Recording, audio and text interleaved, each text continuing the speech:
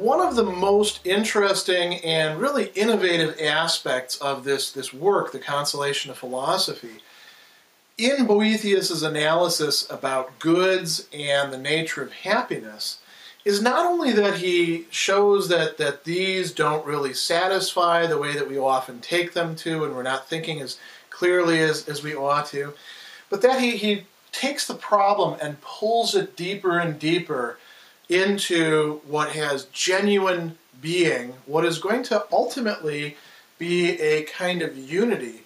And that casts a light backwards onto all these other goods so that we can put them into proper perspective. So where we're going from this big question mark over here, is ultimately going to be, and I'm going to let you in on the secret right now, it's ultimately going to be God, but God understood in a philosophical way as something that we can not only acknowledge or pray to, but also participate in, something that we can be like by having the right orientation, by trying to cultivate virtue. And that is going to put all these other things into their right perspective. Boethius doesn't deny, actually, that these are, in fact, to some degree, goods.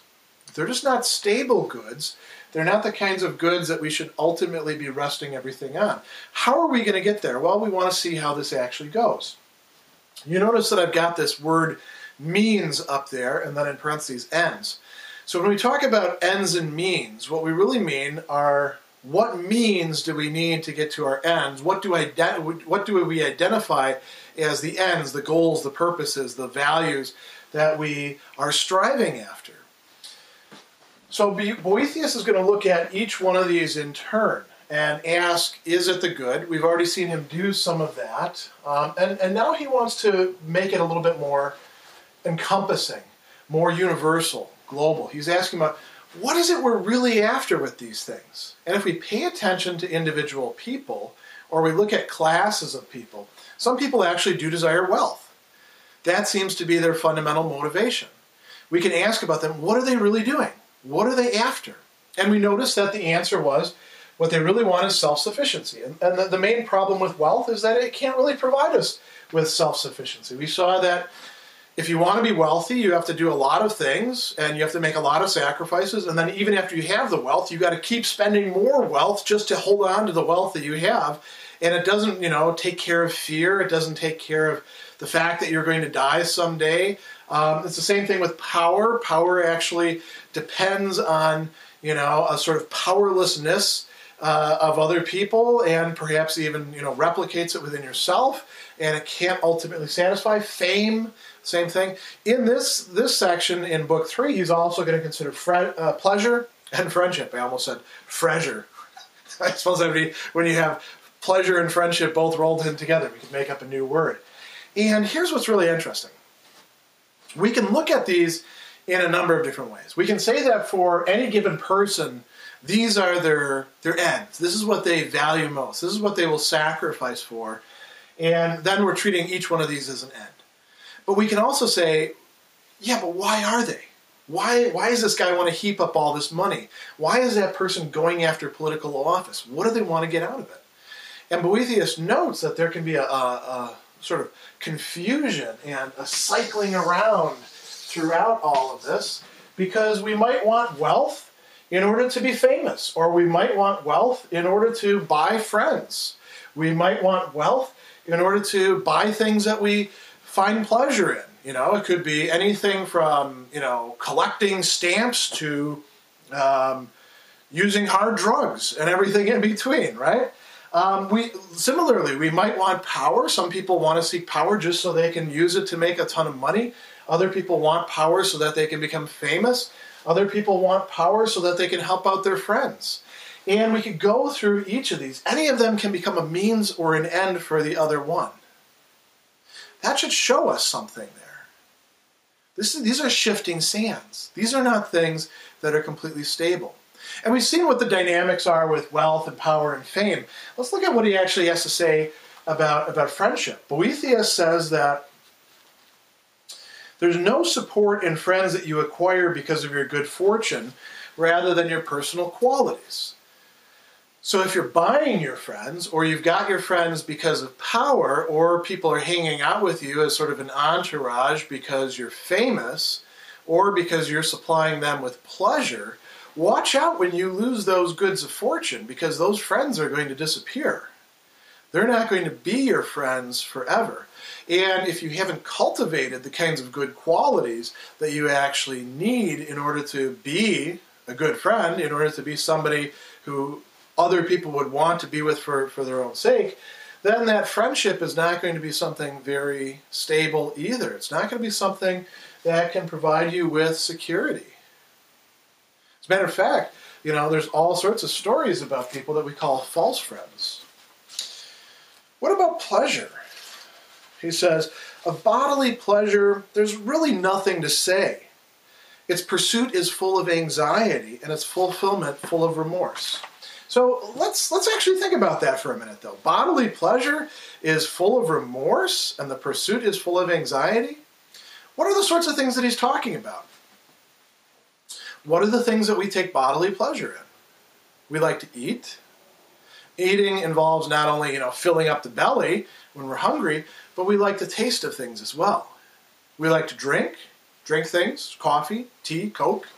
I like beer and wine.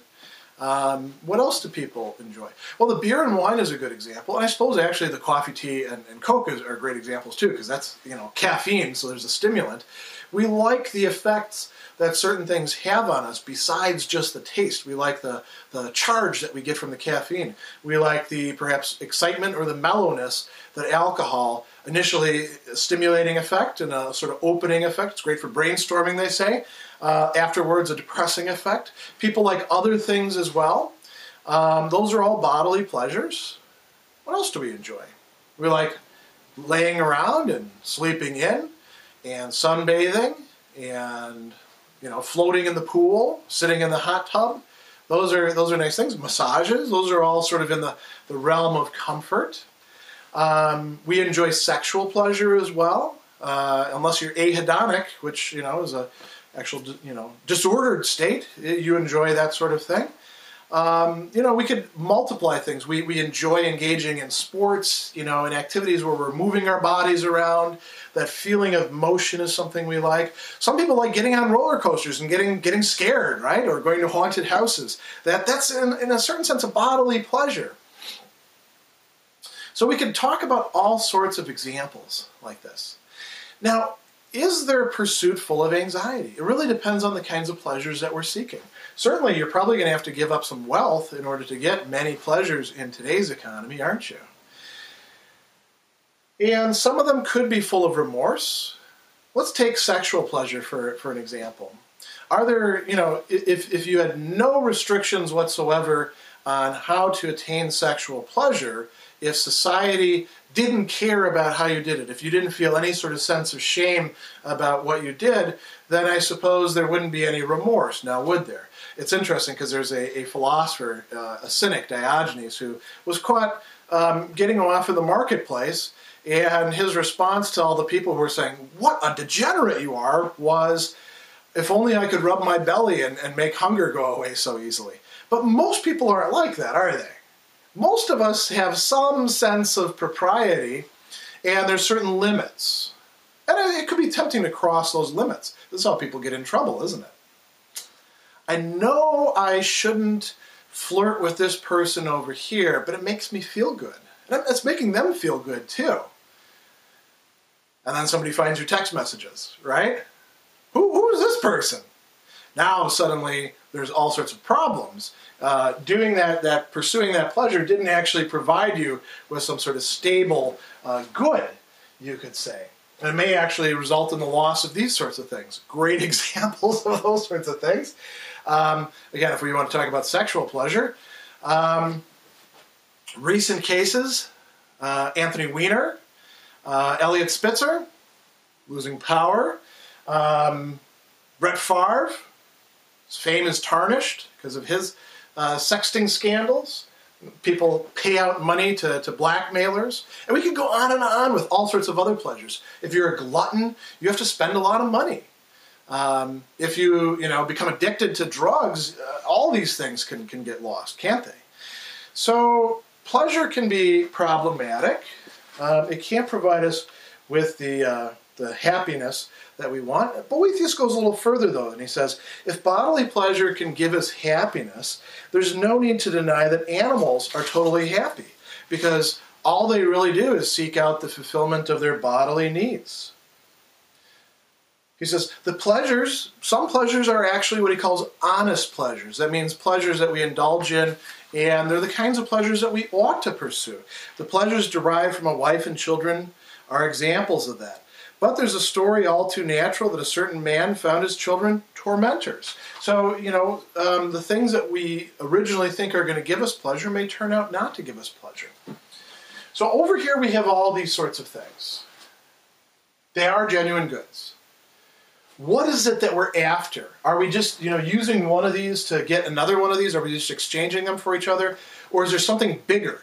Is there a more fundamental need that we human beings are trying to satisfy? Boethius thinks there is. And he's talked about it in terms of self-sufficiency. He has also talked about it in terms of satisfaction of desire. A state of self-sufficiency would be a state in which we're actually satisfied. We are content because we've had what we need, and we've got more of it if we need it. We have a secure possession of the good. None of these things can actually provide us with that, but in every one of them, this is what we're seeking. And what are we really seeking? What does this really comprise? That's really about this conception of happiness. Now, you might say to yourself, well, happiness is super easy to get. You just go and get a chocolate bar or a balloon or listen to a song, say the happy song, right? That'll help you. But that's not what he means by happiness. And when we're talking about happiness in a philosophical sense, we mean something more than just a momentary state. We mean a way of being. The Greek word for that was eudaimonia. The Latin word is beatitudo. We get beatitudes from that. And the notion is that if you're really happy, it's something that is going to go on for a long time. It's going to be uninterrupted. It's going to be something that actually is secure. Once you're truly happy, it's not something that can be easily taken away from you. Now, that puts things in a different perspective, doesn't it? If we say, when we're looking for these things, what we really want is happiness. What we really want is something like this, and that's how we understand happiness. But here we get to a key point. What do we think happiness is? Do we have just sort of a rosy imagination of it? We've never really given it much thought. We're just so busy going after this sort of stuff. We're just trying to keep our head above water that we never worry about what we're actually aiming for, what we're trying to attain. We probably should think about this. There should come a time during every person's life where they say, am I really happy? What would it take to make me happy? What the hell is it to be happy? I'm not even quite sure. And if you don't do this, sooner or later you will actually have crises during your life. Oftentimes these happen at the midpoint, which is why they're called midlife crises. But some people have them in their 20s, some people have them in their 30s. Other people continue to have them throughout their life. And they want to know, what is actually going to make me happy? What will fulfill me? What will be a meaningful existence? And you can try to shove as much of this stuff into that question, into the hole opened up by that question, and it may not fill it up. You can buy as much stuff as you like. With retail therapy, you can acquire absolute power over other people. You can become famous. You can become a celebrity and still not actually be happy. So the issue is, what conceptions of happiness do we actually have? Do we have false conceptions of what it is to be happy? Boethius doesn't worry about it in this respect, but one thing that we probably ought to think about in the 21st century is, are we getting fed false ideas about what happiness is? Through advertising, through our culture, through other people that surround us who have got themselves mixed up with these sorts of things and would like to see us as mixed up as them. Those are valid concerns. What would be the true conception of happiness? Here we actually have to do a bit of thinking. That's a question mark. And if we want to fill this in, we have to work our way towards it. So what Boethius is going to do is he's going to try to think about what might actually make us truly happy. And he says, what would it be? What would we need to have? He says, all of these roads to happiness are sidetracks, things like wealth, pleasure, the satisfaction of desires for power, for even some desires for security. They cannot bring us to the destination they promise. Why?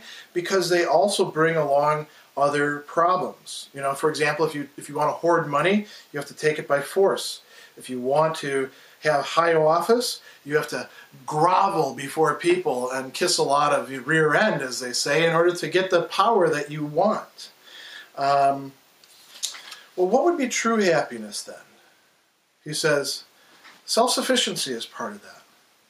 And now he's talking back and forth with philosophy, and she says, if there were a thing that were self-sufficient,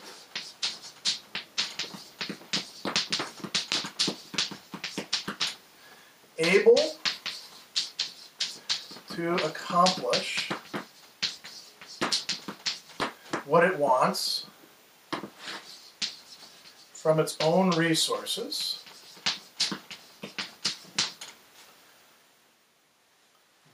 glorious, worthy of reverence,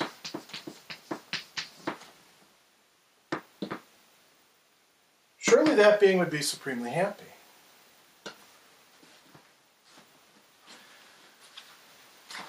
Let's think about this for a moment. What's she saying there? What the person who wanted wealth or power wanted was to be self-sufficient. Oops. Not even self-sufficient as far as spelling goes. To be able to accomplish everything from their own resources. To actually be famous, but to be rightly famous. To be famous for the right reasons. And here's where it gets really interesting. Philosophy tells us that this is a unity, a oneness. All of these things are actually the same because they're all combined in one thing.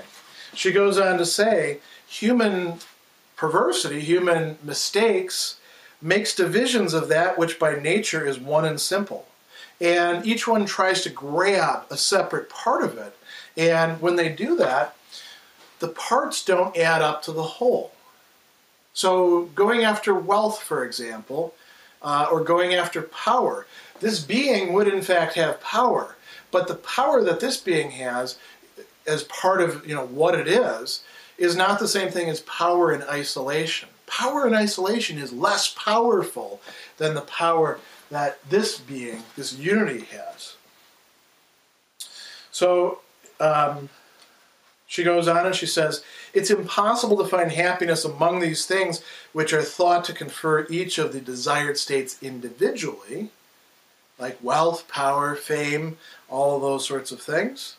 So, what is this then? Boethius says, even a blind person could see it, and you revealed it when you were trying to show the causes of false happiness. Unless I'm mistaken, true and perfect happiness is that which makes a person self-sufficient, strong, worthy of respect, glorious, and joyful. So we got to add a few other things here. Strong, joyful. All of these comprise a unity. Now that's a hard thing to find, isn't it? What being would there be that's totally self-sufficient, able to accomplish whatever it accomplishes from its own resources, glorious, worthy of reverence, strong, joyful? What could that be? Well, for Boethius, this is actually going to be God. God is a unity of all of these things. God or the divine. And he says, human goods are only shadows of the true good or imperfect blessings, and they cannot confer true and perfect good. So, what is this then?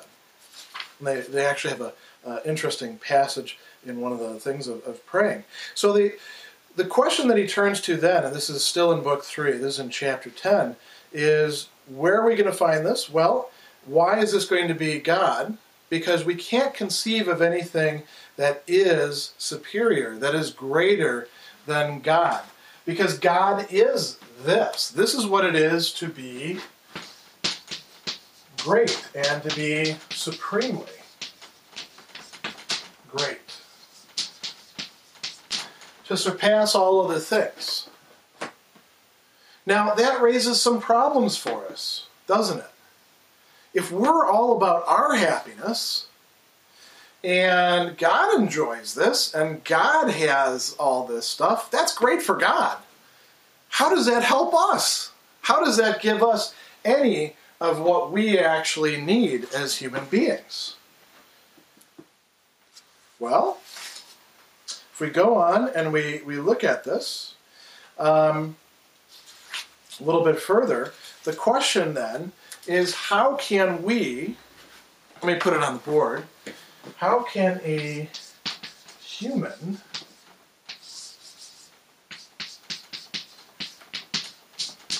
enjoy the happiness of God? That's a really valid question. Human beings are imperfect. We've already seen that we're all screwed up when it comes to the nature of what is happiness. We make stupid mistakes. Our cultures, our societies teach us mistaken viewpoints on what happiness is. We subject ourselves to these goods of fortune when there's really only one thing that is actually enjoying happiness. How do we make that our own? How do we come to enjoy happiness? Well, she says, everything that's good is so through participation in goodness. So enjoyment comes through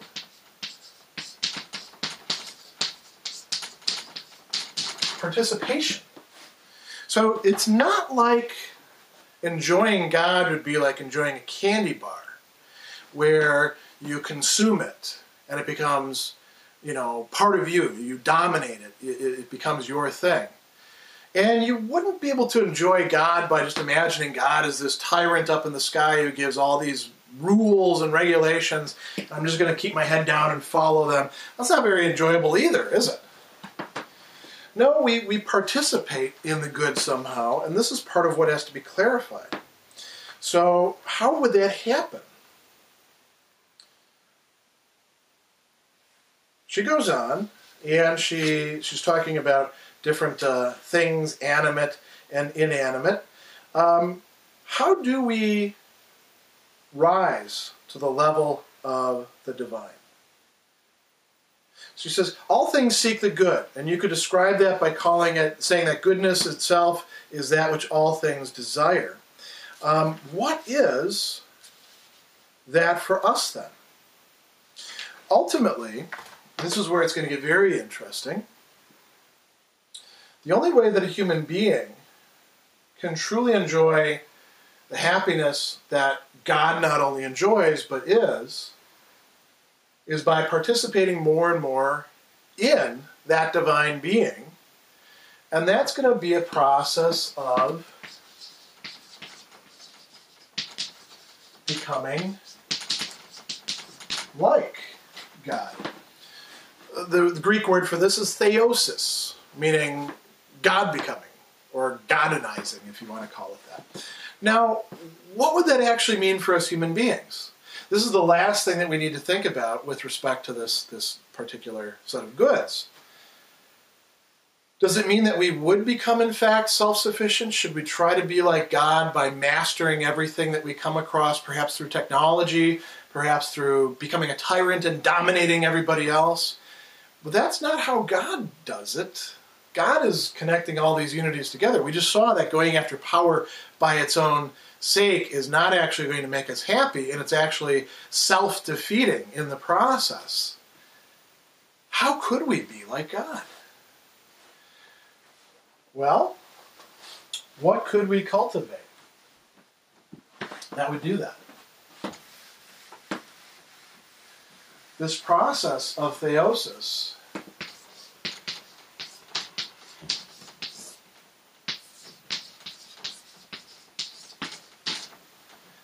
depends on human beings developing the virtues. That also means that human beings have to get away from the vices, right? Various forms of badness that we have. You know, if we're intemperate, if we're greedy, if we're foolish. And the more that we acquire virtue, the more that we have a good that actually is stable, that can be part of this unity, that can help us to understand all those other goods and how those goods of fortune could be properly used. So we've gone a long ways. We've gone from these other goods through what we're really after with those to a proposal about what it is that happiness really consists in, namely the divine. And we come back to what does that mean for us human beings? That we need to focus on virtue as that which actually is our good. And that will then cast light on how we ought to understand all of these other goods that other people seem to think are the be-all and end-all.